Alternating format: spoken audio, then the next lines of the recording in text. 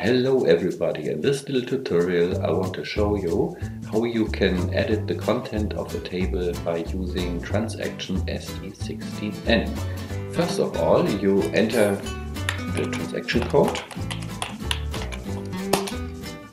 then you enter the name of the table you would like to edit, and then first of all let's have a look into it. If we just display the data, and now we go back and we go into the debug mode, display it again, and then we enter the variable edit and change its value to true, and then we continue, and here we are now in the edit mode.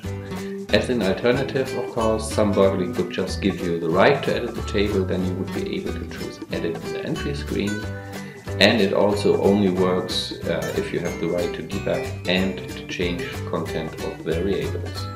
I hope this little tutorial helped you, and see you next time. Bye.